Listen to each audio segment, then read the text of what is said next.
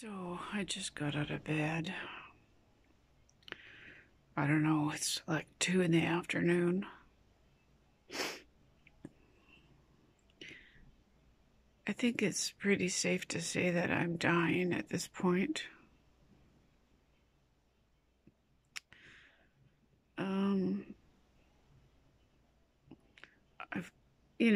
It's really hard for me to tell my story to anybody that's new and hasn't heard anything about my story.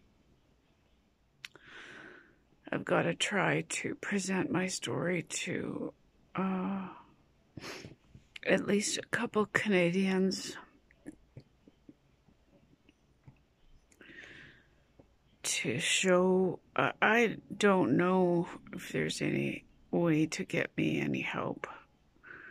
At this point, I don't think I'm going to survive, but I would like to use my story to advocate, to tell people what's happening to us here.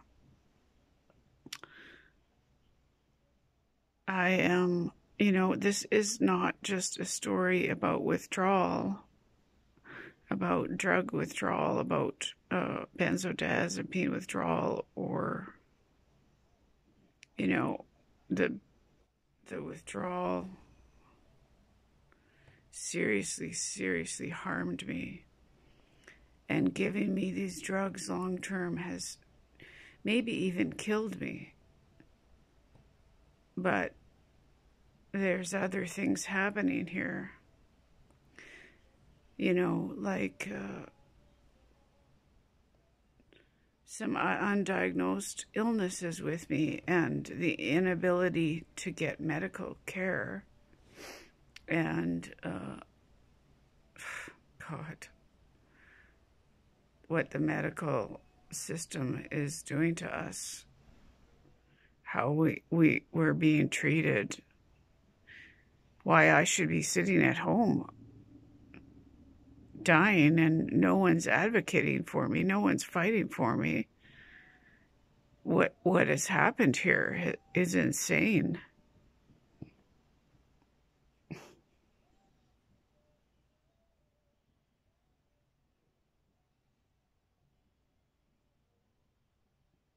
People are dying and no one cares.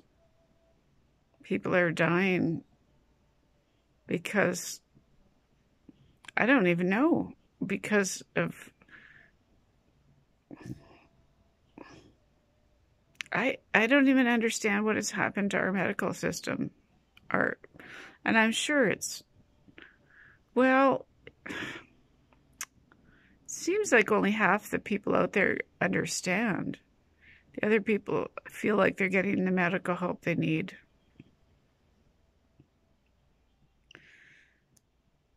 The gaslighting and covering up and lying and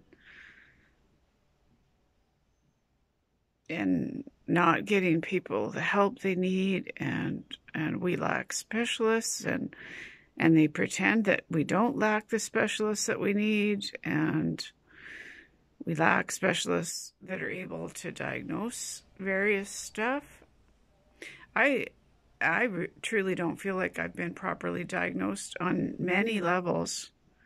I don't care that they've done the tests that they've done. They've done a lot of tests on me, respiratory and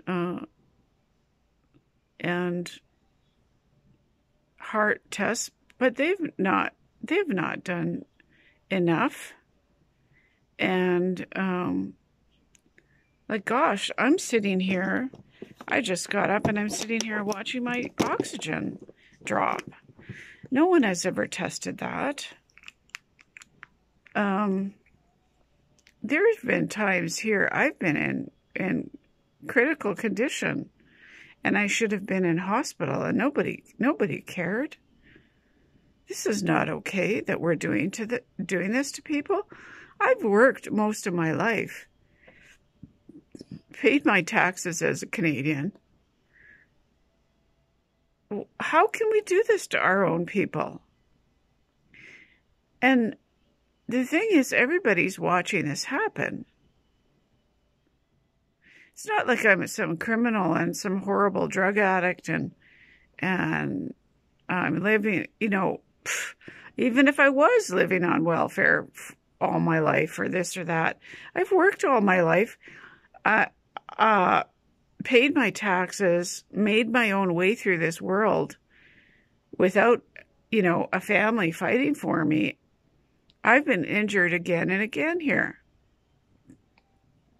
I need medical help. I've fought so hard to get help. I'm in Canada, for God's sake. We've got Americans talking about moving here so they can have better health care. They've got specialists in Canada that we don't have. And our Canadians are always, you know, our Canadians are going south to find qualified medical care, to have surgery.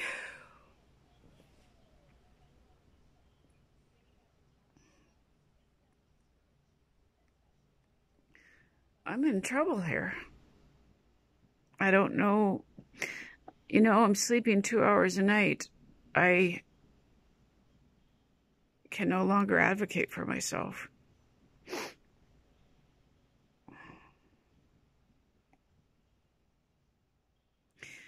You know, I've got a serious, you know, life-threatening insomnia thing happening here that was patient profiled and misdiagnosed and minimized. And then I got severe, you know, then, I mean, this insomnia thing was killing me.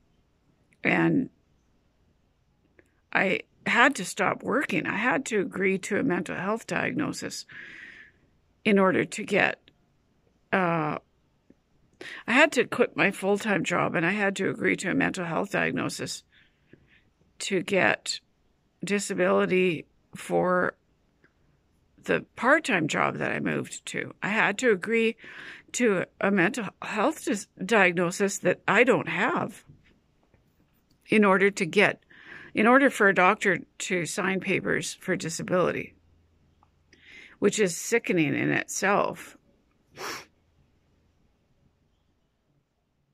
And then I had to stop working at my part-time job because I'm not sleeping. I was sleeping 5 hours a night for years, 4 hours a night for years, 3 hours a night for 5 years. At that point, I became suicidal. I've lost virtually everything. Now I've been sleeping 1 to 2 hours since December 2017. And I'm almost at 3 years of sleeping approximately 2 hours a night, and I'm dying. So I'm almost at 3 years of sleeping 2 hours a night. I was in withdrawal for 20 months. So I'm extremely sick from that. That almost killed me numerous times, weaning off of 3 benzodiazepines they had me on for decades, for 40 years. And that almost took my life many times, in many ways. Severe apnea, it's done something to my heart. My feet were turning blue for months. Something's wrong with my breathing. Something's seriously wrong with my breathing. My oxygen levels are not stable. My oxygen's gone down to 77 while I'm awake. I'm in Canada. I need help. It's done something to my neck, my spine.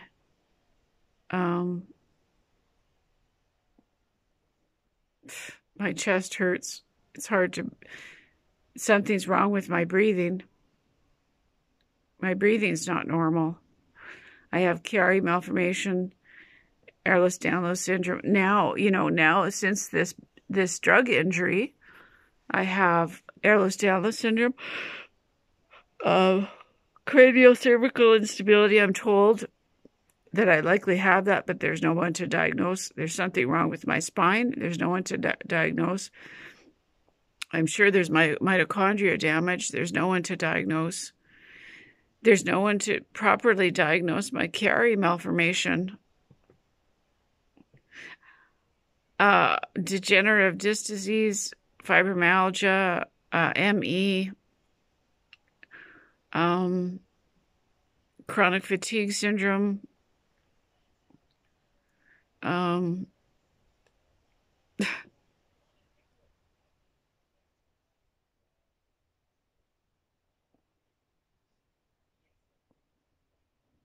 in Canada and I'm begging and screaming for medical help, and I can't get any, and I'm going to die, or we're forced to suicide. I'm so traumatized. I'm so traumatized by what's been done to me here. The stuff that doctors will discuss with us, and then they will write a report to the family doctor that completely doesn't reflect what they said to us during the appointment. It's just unbelievable.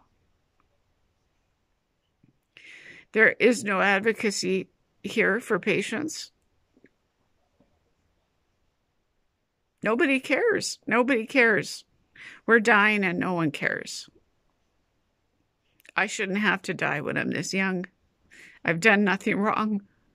I've worked all my life. I've been a good person all my life. And my life is being taken from me. The things that have happened to me, I'm supposed to shut my mouth and not talk about the medical errors, the negligence, the mistakes. I'm supposed to keep my mouth shut and just sit here and die. I'm not going to. I'm not going to be quiet anymore.